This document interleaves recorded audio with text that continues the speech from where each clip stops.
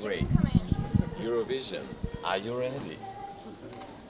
When I came in the arena today, when I saw carpet, when I saw everything like connected, you know, microphone blue, my color blue, everything is blue. So my numerologist told me to wear this color because this is my color, the color of my life. So I think it's some kind of symbolism, you know, because everything, also my stage performance is very symbolic, choreography and everything. So I think it's very connected. Ukraine, Montenegro, I felt some amazing energy.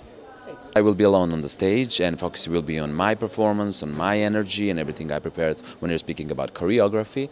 So I will give my best to do today everything what is expected from me. Final question, your hair, is it real hair? Of course, it's not. Is it made from real hair? Of course, oh, yes, wow, okay. yes, it's made. And my makeup and hairstylist, she's here, Vukica. She's amazing. She's in charge for my makeup and my hairstylist. So she's amazing and she's like very dedicated to me, and I'm very thankful.